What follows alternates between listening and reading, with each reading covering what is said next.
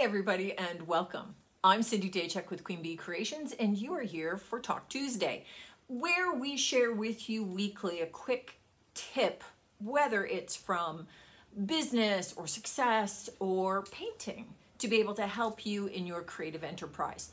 Now, today's tip comes at you a little bit from my 20 plus years experience in teaching and training, in particular about body language.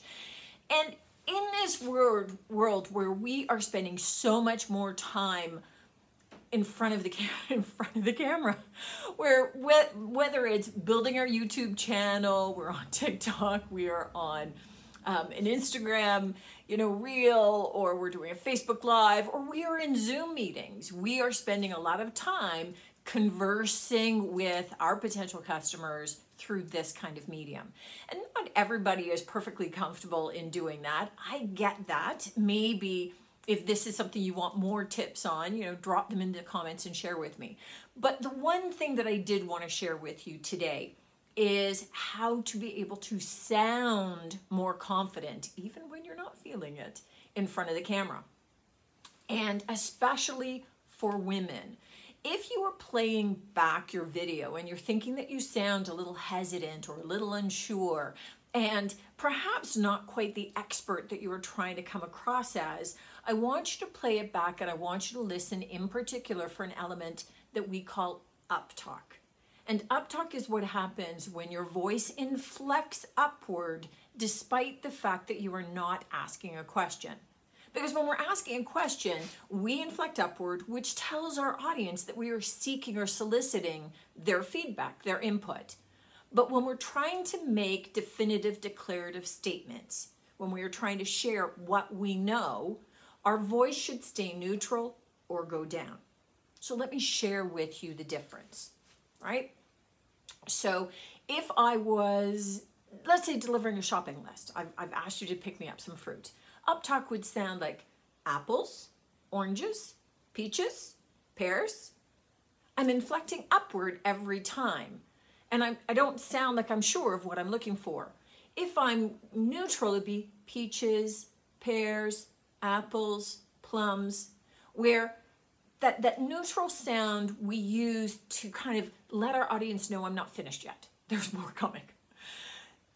If we are, inflecting downward, it's apples, peaches, pears, plums. So usually what you'll do is when we're making a declarative statement, we'll speak in a neutral tone and then we'll go down at the end, which signifies, okay, I'm at the end of the sentence. Okay, I've finished. And when we start adding in that upward inflection without the questions, we start sounding unsure of ourselves. We sound hesitant. So if I was introducing myself and I said, hi, my name is Cindy Daychuk, and I'm with Queen Bee Creations, and welcome to my channel. How much longer are you going to listen? Already it sounds like, okay, I don't know what I'm talking about, and if I don't sound comfortable saying my name, then how much advice are you going to seek from me later? So this becomes a critical element when we're looking at selling not just ourselves, but our products. Because it starts to lay the foundation for our credibility, our believability. And we want our audience to believe in what we're saying, to believe in what we're selling, to believe in us. And to do that, we have to sound a little more authoritative. We need to sound a little more self-assured, a little more confident. And eliminating the uptalk from our speech goes a long way to helping us do that. So the easiest way to do this is to record yourself doing something. Now, for this, I don't care what you look like as you're saying what you're saying. So get over that. And if need be, turn away from the camera. All right. So I don't want you to get caught up in, oh my God, I can't believe I look like that. And what was I thinking? And what was I wearing? And I didn't even do my hair. My makeup sucks. And right. So just look away from the camera. I just want you to focus on your voice and listen sentence by sentence. Listen to the first sentence. Hit pause. Did it sound confident? Did it sound self-assured? Did you hear that uptalk? If there wasn't any, continue on to the next sentence. But if you heard it and it was there, then I want you to hit record and try saying that sentence again. Try saying it without the uptalk. Play them both back If that second time was better, then carry on. What you in essence are doing, so I don't need it to be perfect out of the gate, so don't beat yourself up over that. But what you're doing is you're training your brain to hear it.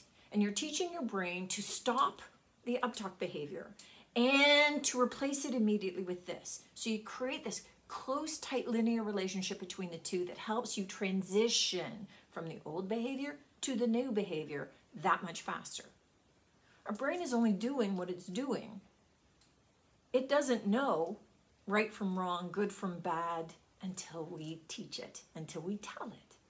And in essence, that's all that you're looking at doing. You can create that new habit by helping your brain form those connections. And because this, everybody's got a phone in their pocket, this becomes a very available medium to be able to use. Recording yourself, playing it back. I get that you don't like how you sound, but that's the voice everybody else hears. So one element of helping them find your voice more appealing is to eliminate the uptalk. And we can talk about future elements, but focus on this one. This helps your saleability, your marketability, by helping build your audience's belief in you as an expert. Let me know in the comments how this goes for you. If you've got hurdles or frustrations, let me know and I'll try and give you a hand and help you through this. I know it's not as easy as it sounds, but the impact will be tremendous on you and on your business and on your success. Let me know how it goes, but I'll be back here next week with another tip for you. Take care.